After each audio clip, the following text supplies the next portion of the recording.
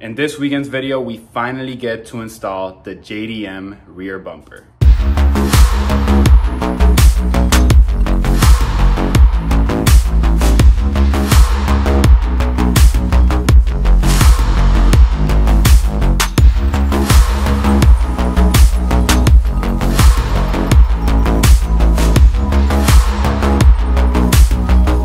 This looks so good.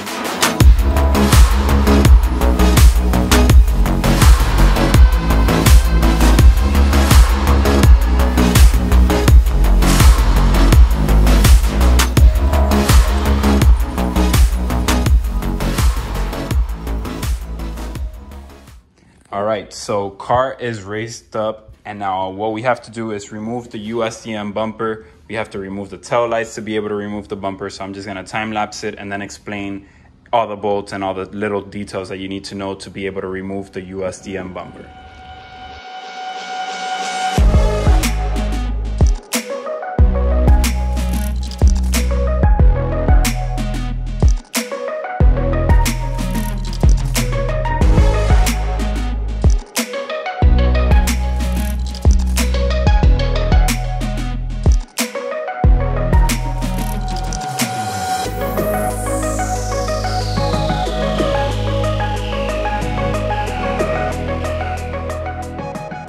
Rear bumper is completely out. I was kind of scared to remove it because this car was rear-ended before I owned it. The previous owner, which is the only previous owner, got into an accident in the rear. He told me it was very simple. It was still a clean title car, and he wasn't lying because it looks pretty, pretty good.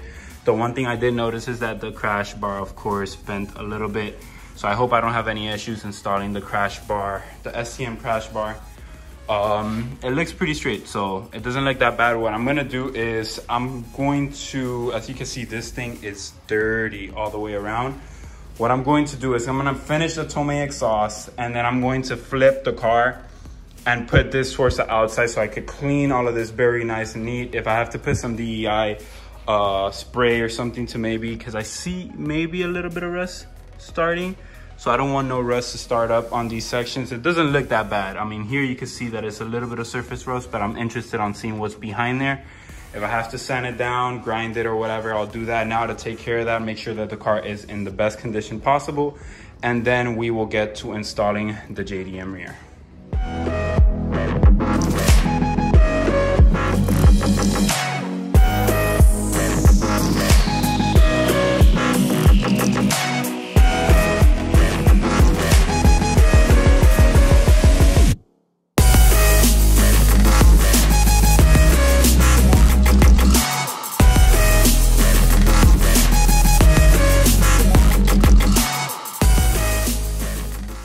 So now that we have this USDM bumper out, the first thing we need to do is remove all of the brackets and everything that's on this bumper and move it to the JDM bumper. Now for us to do that, this is probably, well, not even, this is an easy part, but it's still a little bit complicated because it does have rivets. So you have to drill through them, but it shouldn't be that hard. Just drill out all the old rivets, and then there should be a couple of bolts here and there that you need to unscrew or remove. And this whole bracket should come out, and be very careful because you're gonna reuse everything here and put it on your JDM bumper. So let me get to drilling, removing this whole bracket, removing the harness that we are going to use for our LED tails and license plate. We won't be using the side markers for the bumper because the JDM doesn't have it. So I'll figure out a way to tuck that in. But yeah, let's get to removing all of this, and then we will clean everything, of course, knowing me, and moving everything to the JDM.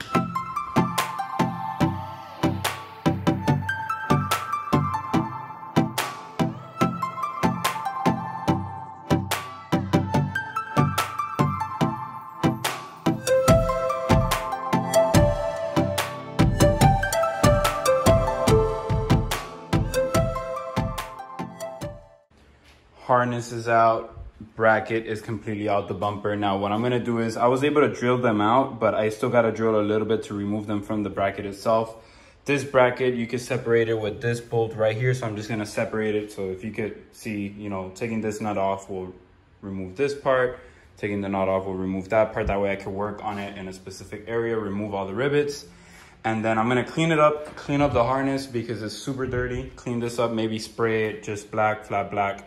And then I'm gonna start figuring out this bracket assembly issue for the license plate. I do have the STM rear crash bar, which I can put the license plate there. But I still wanna figure out the LED tails because I do wanna make sure that you can see them bright. You know, you can see like, that they shine basically on the plate a good amount. I've always liked that look at night, so I'm gonna go for that. And then this one, the STM crash bar, is literally just getting the STM and putting the 4 bolts where they belong, right here. And as you guys can see, I told you guys that this car, previous owner got rear-ended, and there is quite a bit of damage. Not a lot, but it's still a little, you know, he got hit. He got hit a little bit. So what I'm gonna do is I'm gonna get a DEI rust repellent spray just in case for this rust parts. I'm gonna sand it down, spray that out to make sure that the rust, this car has no rust. It's always been a Florida car, but these parts has a little bit of rust that's starting on it. So I do want to take the precaution to make sure that this car is 100% solid, and this car is going to be painted later on. But still, want to take that precaution now. And let's just get this bracket assembled, STM crash bar on, and then it's time for you, baby.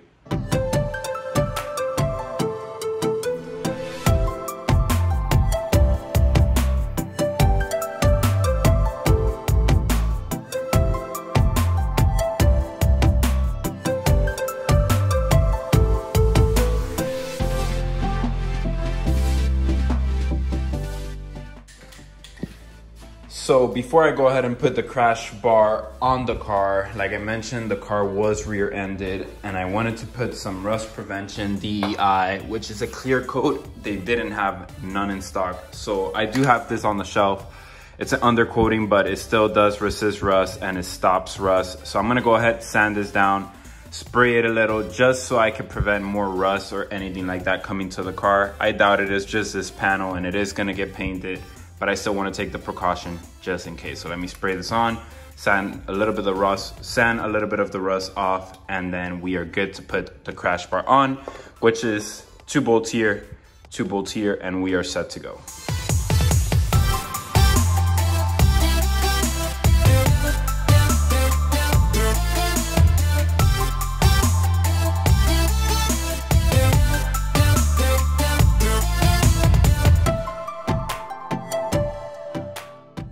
So now that I've cleaned the brackets out, removed the rivets, we have to basically reverse process. Now we're gonna put it on the JDM rear. Exactly how you remove it, you're gonna put in basically, this is what I got to do my rivets. I got this at Harbor Freight for, believe it or not, $4 with a 20% coupon. So gonna basically put everything in reverse order. I'm gonna put the metal part first and then put the rivets. You guys can see it in the time lapse, and if you guys have any questions how to do this, is super simple, but just leave them down in the comments, and like always, I will respond to you.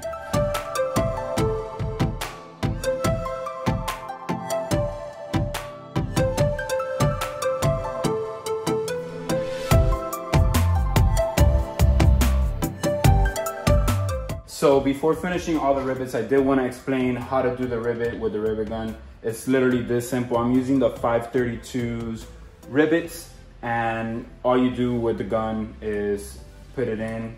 You're gonna put it in the hole, make sure it goes all the way through, and literally hold it, squeeze, open it all the way, squeeze, and then on the third squeeze, at least with this one, it breaks. And then once you release it completely, it releases the rest of the rivet, and you're all set to go. It's literally that simple. So I'm gonna continue going through this. Once I finish all the rivets of the entire bumper, then we are set to go.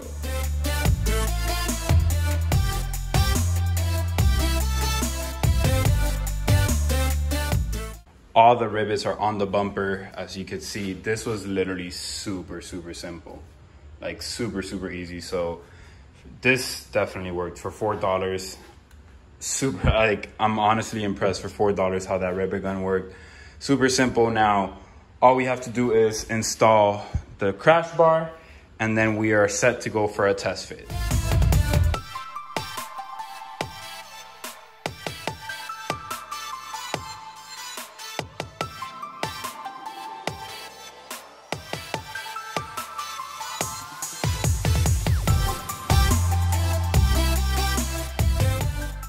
Bumper is mocked up and it looks amazing. Let me sit down here so you guys can see this beautiful bumper, dude. That's insane. Like, insane.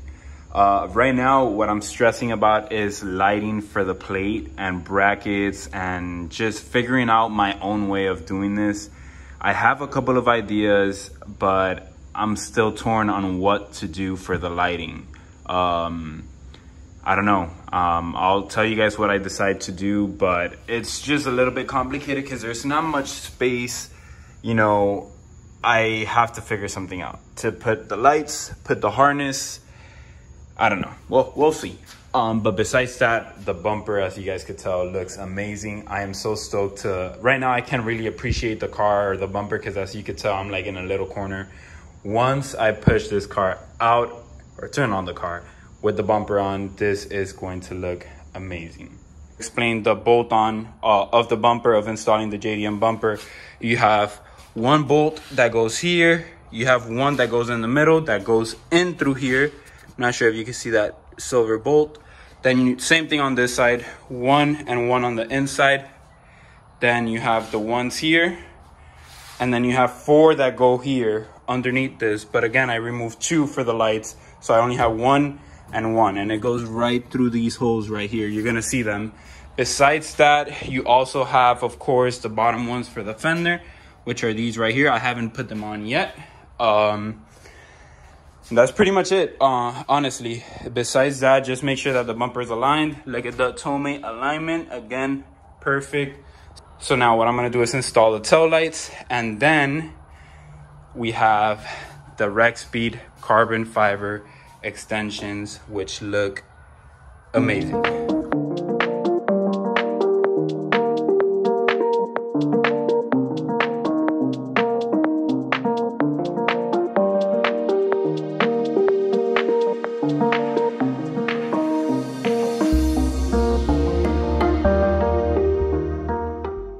So now that the bumper is on, we have to install the Rexpeed carbon fiber side skirt. Well, they're not side skirt extensions, they're rear bumper extensions. They look so good on the cars. I've always wanted this piece.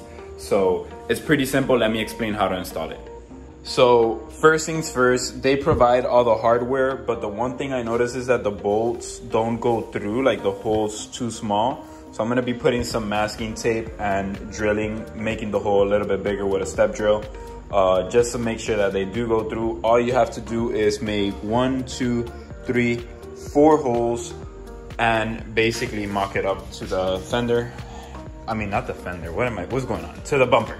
So you mock it up to the bumper, just like that, and you are good to go. Make sure that obviously is straight with the bumper. I'm just holding this with one hand. And I'm also going to be using some 3M double tape on the top just for some adhesion, and it also provides protection to the carbon fiber with the plastic. So let's start this right now.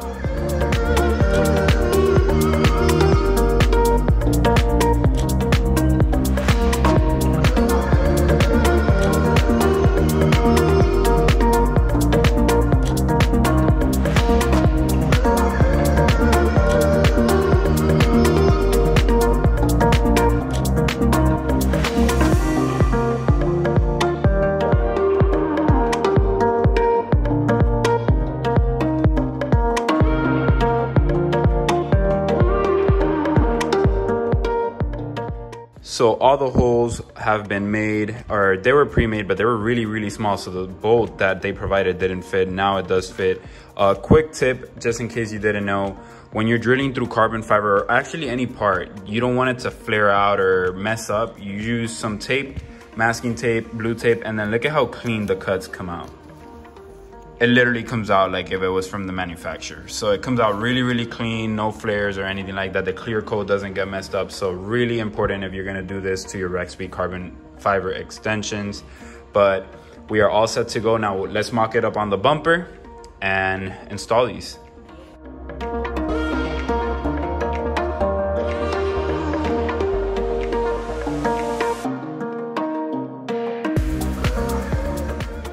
So the next step is drilling the actual bumper, which hurts me, but it's only 4 small holes. What I did was I held it and I had Giselle mark the holes as I held it on the bumper where I want it.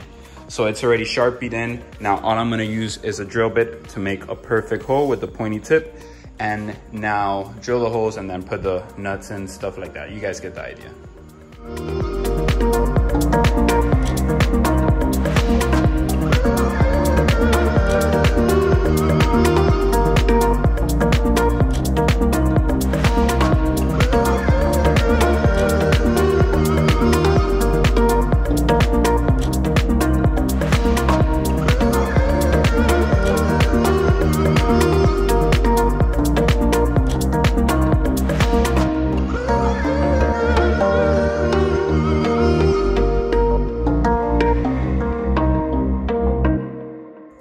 Guys, the bumper looks so good. The carbon fiber extensions look so good. Take a look at this.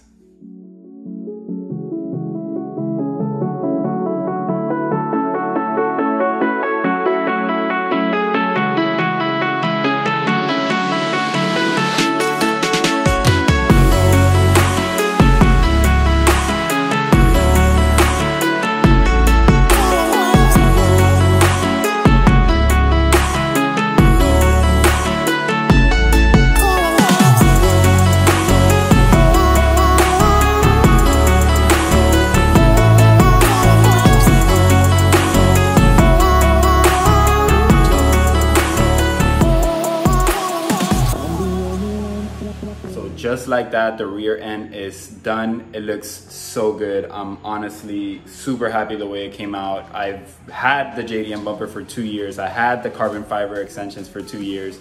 So it was time to do it. It looks so much better. So good. I love it. Honestly love it. I'm gonna end the video there. It is Sunday night. I know I said I was gonna drive it with the, so you guys can hear how the exhaust sounds driving by. I'll do it next week and it's super late. It's Sunday night. I know the video's late as well. It's supposed to be on Saturday, but I've been super busy. So next video, we'll do some maintenance stuff before we tune, and I'll for sure do the drive-bys next weekend. So make sure you guys subscribe if you guys haven't already. And like always, keep grinding, stay safe, and I'll see you guys next weekend. Take care.